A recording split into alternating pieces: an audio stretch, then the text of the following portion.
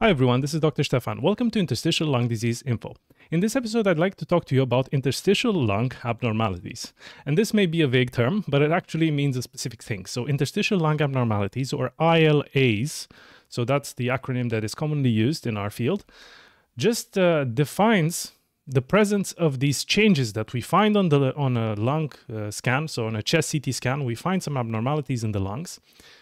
In people where we don't expect that they would have interstitial lung disease or pulmonary fibrosis. So maybe someone has a CT scan for another reason. Maybe they are going for a lung cancer screening program. They have a scan for their abdomen, and that picks up some changes in the lungs.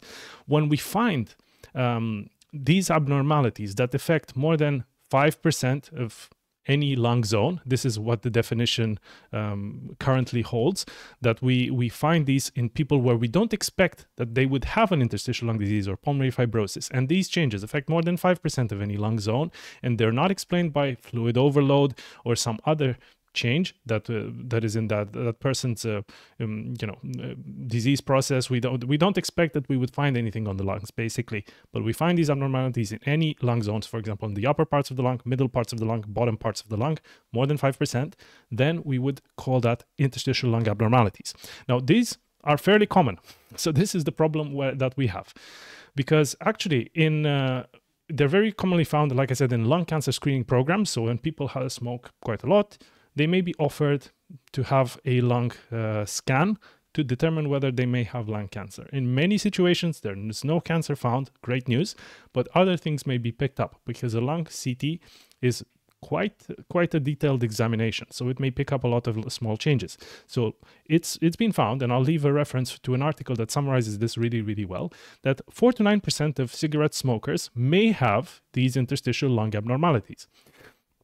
And even people who did not smoke, 2 to 7% may also have these changes. So when we do a CT scan in a general population, especially maybe after a certain age, we might find that quite a lot of people, just under 10%, may have these changes. So if you're thinking about maybe 1 in 20 people having these abnormalities, it's quite a lot of people. So what do we do with this? Because this can cause an avalanche of opinions being sought from respiratory clinics, from interstitial lung disease specialists, because we don't know what these abnormalities mean. Do they represent an early interstitial lung disease, early pulmonary fibrosis? Will it get worse? Will it impact the treatment for potentially lung cancer or other things? So actually, this has been looked at, and it's actually a big problem that's emerging, and we need to find a way to deal with it. So a lot of research is needed in this field. But what type of abnormalities can be found, and how can they be classified? Let's delve a little bit deeper. So there are a lot of radiological terms that I will mention now, because these you may find on a radiological report if these are found in your case or in someone you know. So things like ground glass or reticular abnormalities, architectural distortion of the lung parenchyma, traction bronchiectasis or bronchioloectasis, honeycombing, non-emphysematous cysts. So these are just descriptors. I won't describe each and every one of them, but they're basically just little abnormalities that the radiologist may describe on a scan consisting of interstitial lung abnormalities. Now, where can these be found in the lungs? We can classify these interstitial lung abnormalities depending on where they are in the lungs. And some areas may suggest that there's a higher risk for developing an interstitial lung disease than others. So the main thing would be if these changes are subpleural fibrotic. I'll explain what this means. So subpleural fibrotic means that basically the changes are just under the outside of the lung surface. So the outside of the lung surface is covered by a thin membrane called the pleura. Anything that's found just under that membrane is called subpleural. That's the area of the lung. And then fibrotic just means scarred. So fibrosis is scarring. It's the same word. It's just a medical term for that. So if we have changes that suggests lung scarring, so for example, this could be reticulation, traction bronchiectasis, things like that, that can be found just under the outside of the lungs, the outside of the pleura, that would be subpleural fibrotic, and that would be a situation in which there's a higher risk of progression to a full-blown interstitial lung disease. So these may actually represent early interstitial lung disease, so they may require more monitoring. Now, some of the changes may be found within the lung, so that would be non-subpleural, or maybe people may have changes that are subpleural and non-fibrotic. So we would have maybe abnormalities that we don't consider. They are scarred. They don't consist of scar tissues. For example, we might have little ground glass changes, which may be found also subpleurally, so on the outside of the lungs, but maybe we don't feel that those are more in keeping with pulmonary fibrosis. So depending on how we classify these, the risk may be different for that particular person to develop a full-blown ILD, a progressive form of pulmonary fibrosis. So this is quite important. Now, there's another important topic to mention here. What's the connection with respiratory symptoms? So if someone is found to have interstitial lung abnormalities, it does not imply that everything was found incidentally, that person was absolutely fine. It could be that someone still has respiratory symptoms. They may be breathless, they may be coughing. They may have impaired lung function testing results. So maybe their breathing tests were a bit low. It is possible that we find the interstitial lung abnormalities in this context. So it's always a question of trying to figure out, is that change on the lung enough to explain those symptoms? Are there other things that may be going on? So for example, someone who has severe heart failure, severe heart disease, they're probably going to be breathless because of that, rather than these small changes that affect maybe 5 to 10% of the lung. So we need to kind of we need to interpret everything in context. So that's really important.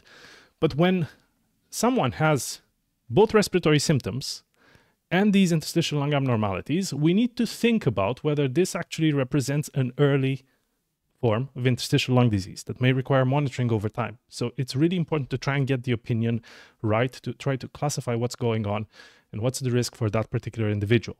Now, there's also another situation that's really important. If we find these interstitial lung abnormalities when we're actively looking for them, that's more likely to be an interstitial lung disease. So we sometimes do screening for interstitial lung disease in people who are at high risk. So this would include people who have family history, strong family history, so maybe brothers, parents who had pulmonary fibrosis, and we want to see whether, a person who's maybe not having a lot of respiratory symptoms may also have interstitial lung disease. So if they have strong family history, or also if they have a condition that may predispose them to getting interstitial lung disease and pulmonary fibrosis, that's when we would actively screen, we would actively do a scan to try to figure out whether that person might be actually having an interstitial lung disease. So some examples would include, like I said, family history. When you've got three brothers with pulmonary fibrosis, it might be worth considering testing with a chest CT scan once, just to make sure that there isn't interstitial lung disease in your case. Or if someone is suffering from, for example, rheumatoid arthritis, it's quite significant. The rheumatologist may recommend doing a chest CT scan to try to see whether there's lung involvement from the rheumatoid arthritis, because that's a fairly common occurrence. So that's something where we would, in that context, maybe think that those interstitial lung abnormalities are more an interstitial lung disease than just an incidental random finding. So what does this mean? It means that when we find these interstitial lung abnormalities, we need to always consider the risk that they may actually progress to a full-blown interstitial lung disease, and they may actually represent early pulmonary fibrosis. That's something that we need to consider. Also, if we find these, for example, in the context of lung cancer screening, it's important to note that sometimes people who have these interstitial lung abnormalities may also have a higher risk of complications when we are treating them for cancer of the lung. So maybe reacting badly to certain treatments. So it's important to keep in mind these associations. It's something that's not ideal when we find it, but we need to kind of always try to work between clinicians who are handling different aspects of that person's care to try to make sure that they have optimal treatments.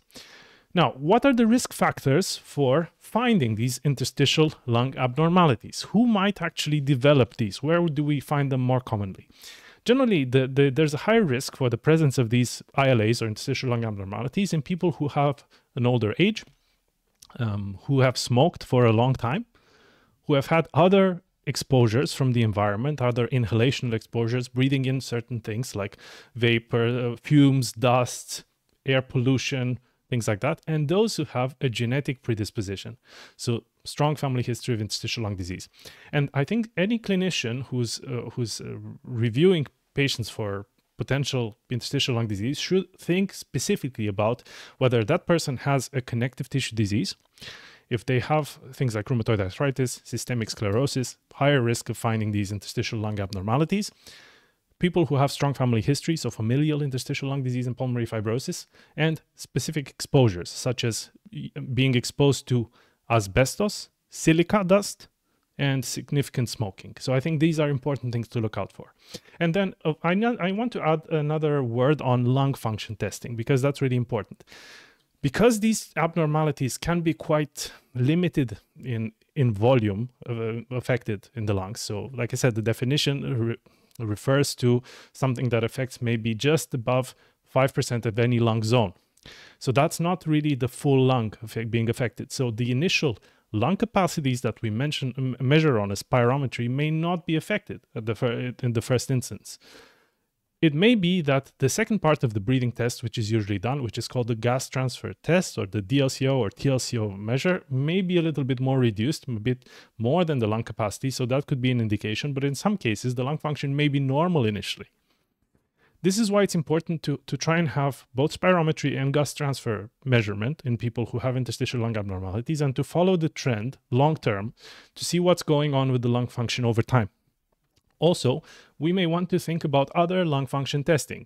So sometimes lung function testing may involve standardized walk tests. So we try to quantify how far that person is able to walk, how quickly, and what happens to their oxygen levels. That's also a form of lung function testing. And there are some standardized tests, such as the 6-minute walk test or the shuttle walk test. So these can be done in lung function departments. And if we do them over time, we can have an idea of whether that person's actually getting worse. Of course, we always need to rule out other causes for breathlessness or other causes for impaired lung function testing values. So that's always important. But the main thing I wanted to try and get at with this video is that there's no consensus for long-term monitoring. So this is a big problem, because we need a lot more research into what happens over time with people who have these things detected on their chest CT scans. Probably the reasonable thing to do would be to try to reduce risk factors for developing interstitial lung disease. And that's generally trying to avoid smoking, environmental exposures. So if you're breathing in asbestos, if you're breathing in lots of dust in construction, you're breathing in silica dust, be careful if you're a stonemason, if you're working with artificial stone, engineered stone that contains high amounts of silica, try to avoid that. Use protection, use masks to try and protect your breathing, your airways, because these things do offer you a higher risk for developing a full-blown interstitial lung disease. So if we have these found on your chest CT scan, it's probably wise to try to reduce your environmental exposure as much as possible.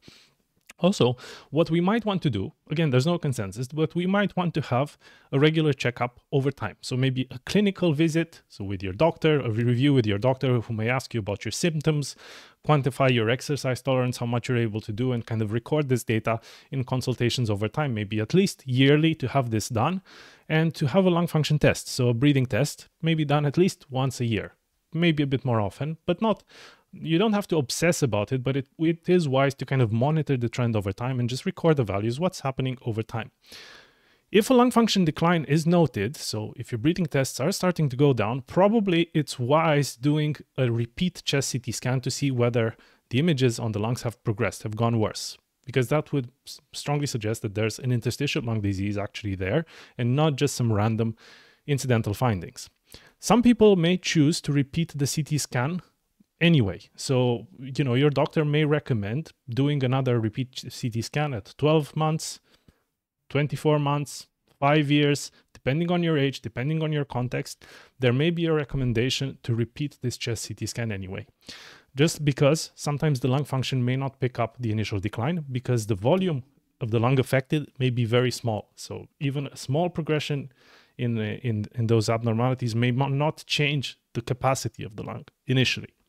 So that's why there's no consensus yet whether there's a room for more genetic testing to be done, things like that to try to help, whether we need to do autoimmune screening in patients who have these abnormalities, what we normally need to do in terms of workup for these situations. There's no consensus, but I think it's important to try and get, as much as possible, a specific opinion from a specialist in interstitial lung diseases if these things are found.